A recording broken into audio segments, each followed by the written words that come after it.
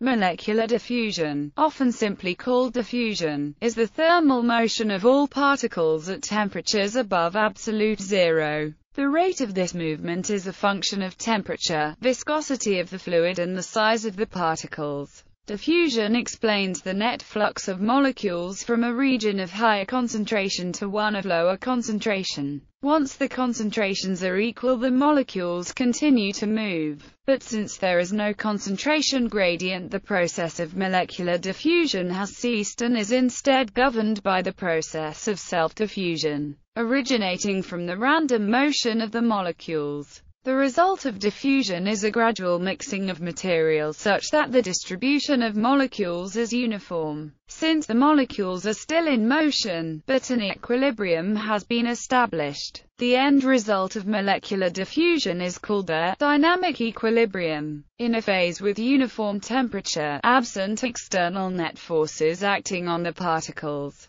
the diffusion process will eventually result in complete mixing. Consider two systems, S1 and S2, at the same temperature and capable of exchanging particles. If there is a change in the potential energy of a system, for example μ1 greater than μ2, an energy flow will occur from S1 to S2. Because nature always prefers low energy and maximum entropy, molecular diffusion is typically described mathematically using fixed laws of diffusion. Applications. Diffusion is of fundamental importance in many disciplines of physics, chemistry, and biology. Some example applications of diffusion: sintering to produce solid materials, chemical reactor design, catalyst design in chemical industry. Steel can be diffused to modify its properties. Doping during production of semiconductors. Significance. Diffusion is part of the transport phenomena of mass transport mechanisms. Molecular diffusion is known as a slower one. Biology and cell biology. Diffusion is a main form of transport for necessary materials such as amino acids within cells. Diffusion of water through a partially permeable membrane is classified as osmosis. Metabolism and respiration rely in part upon diffusion in addition to bulk or active processes. For example, in the alveoli of mammalian lungs, due to differences in partial pressures across the alveolar capillary membrane, oxygen diffuses into the blood and carbon dioxide diffuses out. Lungs contain a large surface area to facilitate this gas exchange process. Tracer, self and chemical diffusion. Fundamentally, two types of diffusion are distinguished: tracer diffusion and self-diffusion, which is a spontaneous mixing of molecules taking place in the absence of concentration gradient. This type of diffusion can be followed using isotopic traces, hence the name. The tracer diffusion is usually assumed to be identical to self-diffusion. This diffusion can take place under equilibrium. An excellent method for the measurement of self-diffusion coefficients is pulse field gradient NMR, where no isotopic traces are needed. In a so-called NMR spin echo experiment, this technique uses the nuclear spin precession phase, allowing to distinguish chemically and physically completely identical species, e.g., in the liquid phase, as for example water molecules within liquid water.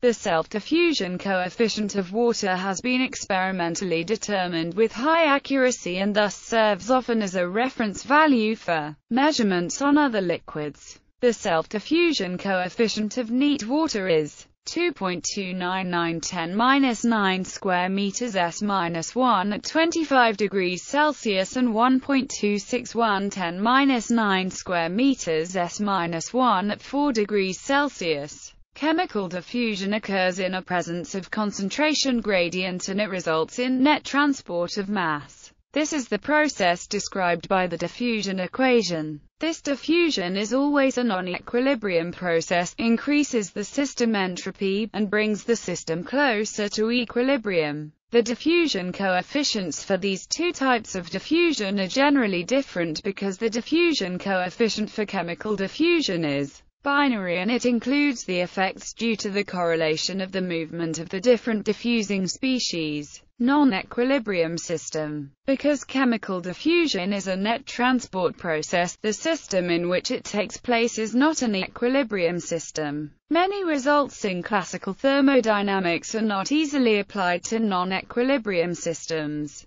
However, there sometimes occur so-called quasi-steady states, where the diffusion process does not change in time, where classical results may locally apply. As the name suggests, this process is not a true equilibrium since the system is still evolving. Non-equilibrium fluid systems can be successfully modeled with Landau-Lifshitz fluctuating hydrodynamics. In this theoretical framework, diffusion is due to fluctuations whose dimensions range from the molecular scale to the macroscopic scale. Chemical diffusion increases the entropy of a system, i.e., diffusion is a spontaneous and irreversible process. Particles can spread out by diffusion, but will not spontaneously reorder themselves. Concentration-dependent, collective diffusion. Collective diffusion is the diffusion of a large number of particles, most often within a solvent. Contrary to Brownian motion, which is the diffusion of a single particle, interactions between particles may have to be considered,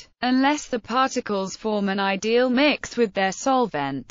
In case of an ideal mix, the particle diffusion equation holds true and the diffusion coefficient d. The speed of diffusion in the particle diffusion equation is independent of particle concentration. In other cases, resulting interactions between particles within the solvent will account for the following effects. The diffusion coefficient d in the particle diffusion equation becomes dependent of concentration. For an attractive interaction between particles, the diffusion coefficient tends to decrease as concentration increases. For a repulsive interaction between particles, the diffusion coefficient tends to increase as concentration increases. In the case of an attractive interaction between particles, particles exhibit a tendency to coalesce and form clusters if their concentration lies above a certain threshold. This is equivalent to a precipitation chemical reaction. Molecular diffusion of gases. Transport of material in stagnant fluid or across streamlines of a fluid in a laminar flow occurs by molecular diffusion. Two adjacent compartments separated by a partition, containing pure gases A or B may be envisaged. Random movement of all molecules occurs so that after a period molecules are found remote from their original positions. If the partition is removed, some molecules of A move towards the region occupied by B. Their number depends on the number of molecules at the point considered. Concurrently, molecules of B diffuse toward regimens formerly occupied by pure A. Finally, complete mixing occurs. Before this point in time, a gradual variation in the concentration of A occurs along an axis, designated X, which joins the original compartments. This variation, expressed mathematically as dCA, dx, where Ca is the concentration of A. The negative sign arises because the concentration of A decreases as the distance x increases.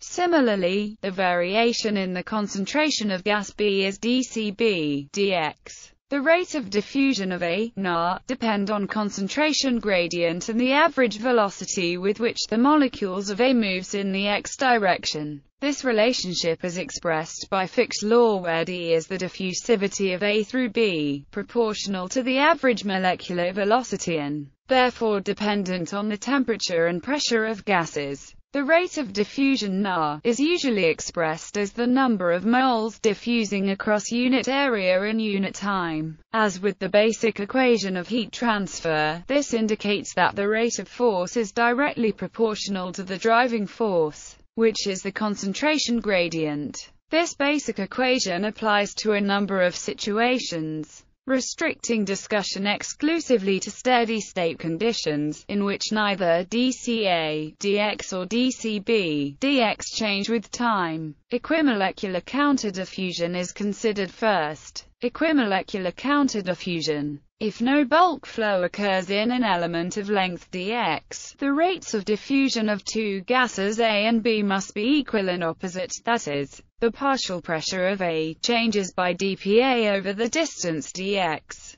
Similarly, the partial pressure of B changes dPB. As there is no difference in total pressure across the element, we have, for an ideal gas, the partial pressure is related to the molar concentration by the relation where N is the number of moles of gas A in a volume 5, as the molar concentration Ca is equal to N V. Therefore, consequently, for gas A, where W is the diffusivity of A and B. Similarly, considering that dPA dx equals dPB dx, it therefore proves that dAB equals dBA equals D. If the partial pressure of A at x1 is PA1 and x2 is PA2, integration of above equation. A similar equation may be derived for the counter-diffusion of gas B.